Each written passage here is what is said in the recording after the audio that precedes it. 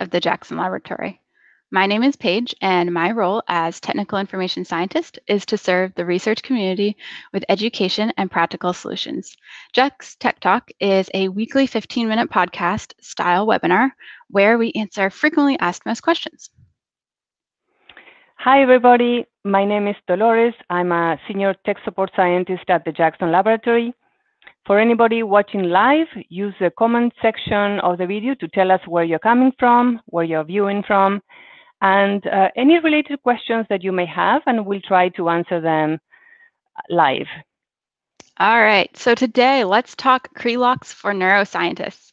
In today's episode, we're going to discuss the use of CreLox technology to control gene expression in neuronal cell types. We're also going to cover some caveats of working with these models and highlight key resources for planning your experiments.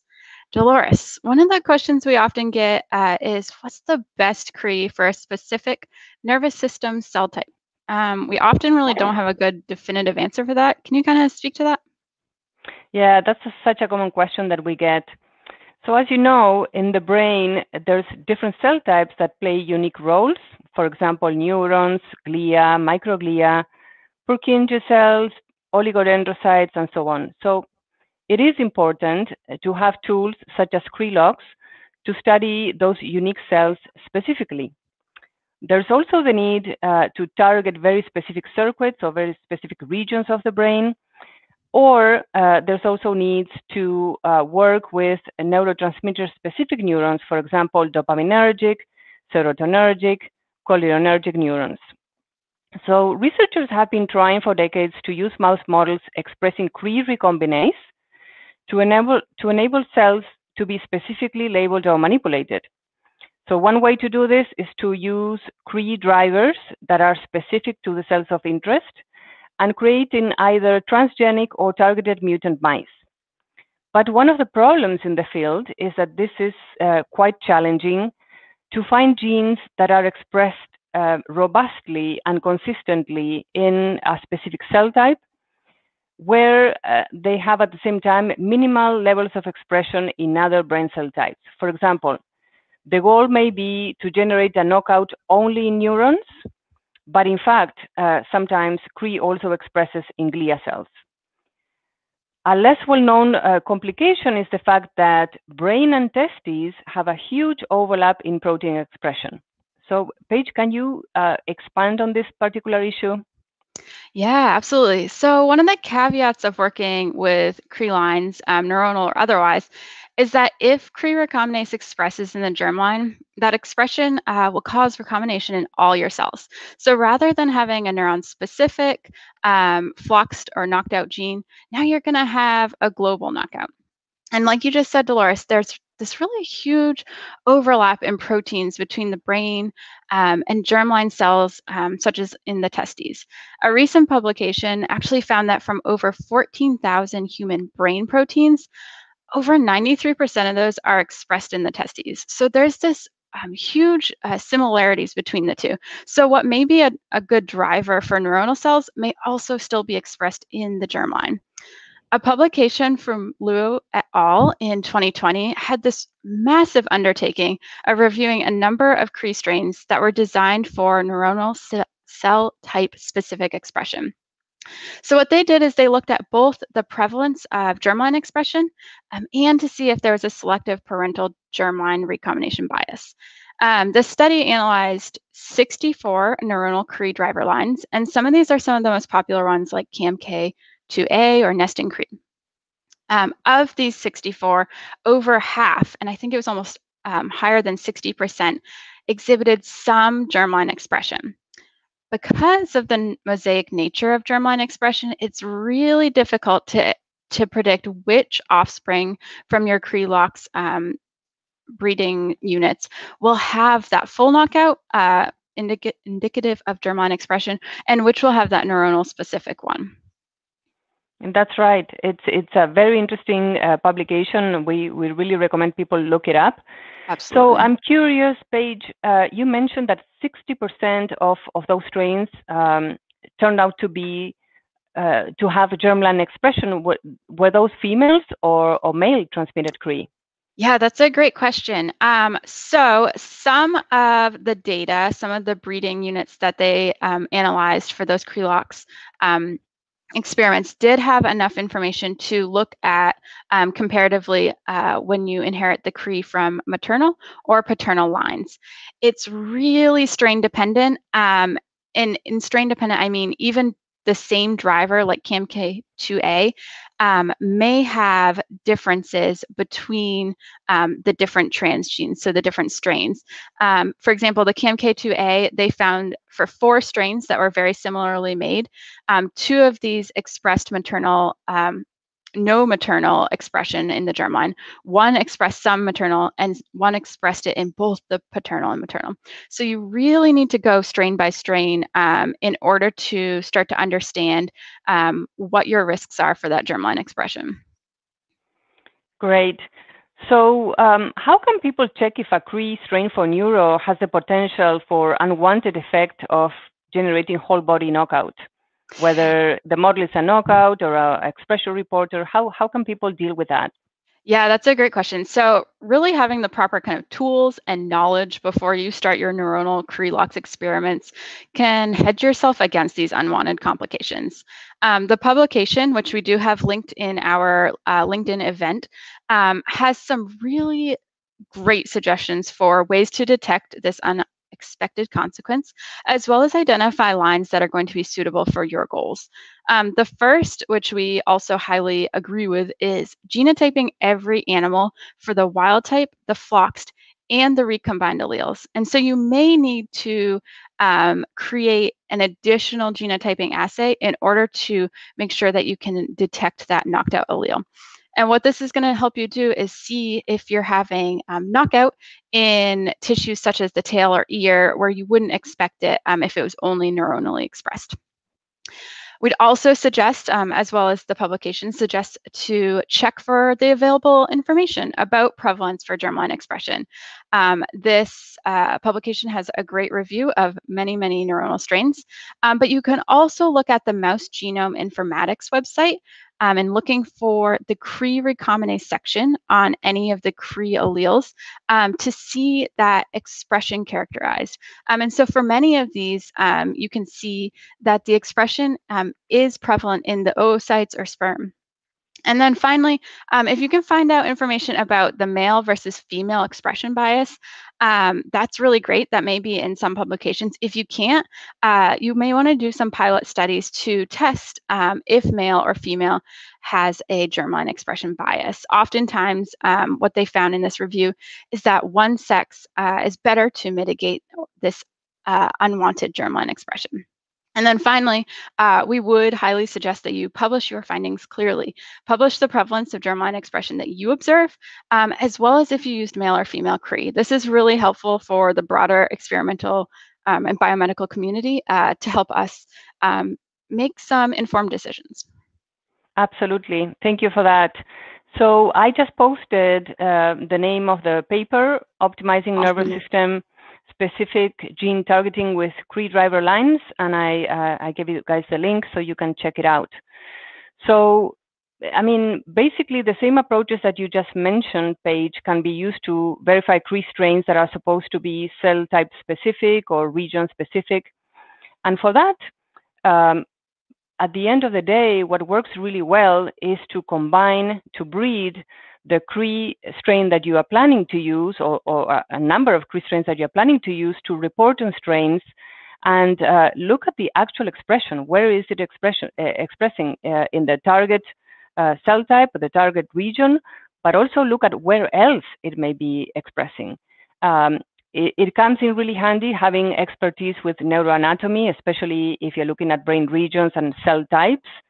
It's important to verify the specificity of Cre expression in, for appropriate cell types, for example. And one thing that you can do for that is to double label for a protein marker that is specific, let's say for a neuron, if that's what you're looking for.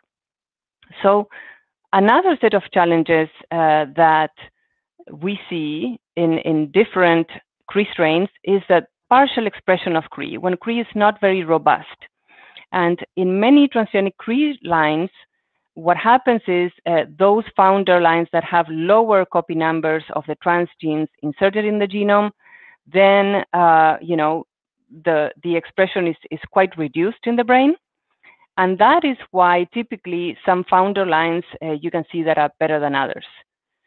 So also keep that in mind. If you are generating your own transgenic lines, take the further step to characterize the different founders and see which founders would better be suited for your project.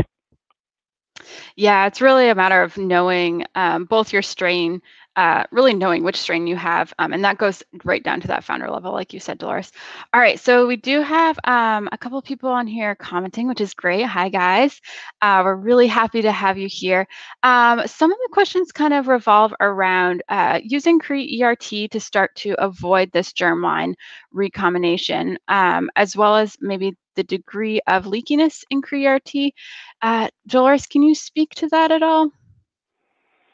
Right. I mean, the advantage to using Cre-ERT line is that you can control when Cre is going to be expressed. So if you have the regular Cre, then the regular Cre will start expressing even in embryonic stages. When you have a Cre-ERT, you can, and what I say, the danger of having Cre expressed early on is that it can be expressed in testes, let's say, and then the knockout, if you're doing a knockout, can be generated that way. Now, when you induce Cre expression, let's say with tamoxifen, which is how Cre-ERT lines are controlled, then you can only express it when you want it, and you don't have those confounding effects. So it's one way to overcome that danger of having global knockouts without you knowing, especially if you keep breeding your colonies and having offspring, not knowing that after that you may have global knockouts in the progeny. It's a huge problem. So that is one comment that I had for that, but it's a great suggestion. It's a little bit more complicated because you have to work yourself up to perfecting the expression with tamoxifen, and there's a whole episode from JTT devoted to that, I believe.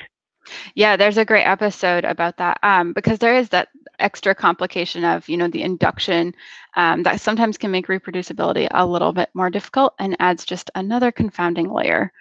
Let's see. So I see some people say that the link's not working. We will make sure that we add a link that can work. And there should be a link below, again, for both the LinkedIn and the YouTube.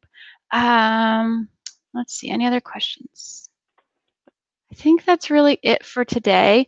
One other interesting thought is using an AAV as well for Cre recombinase. Dolores, do you know anything about that? Using what? I'm sorry? An AAV Cre to get. Right. Yes. So basically, it's a construct that you use by injecting a virus that expresses Cre.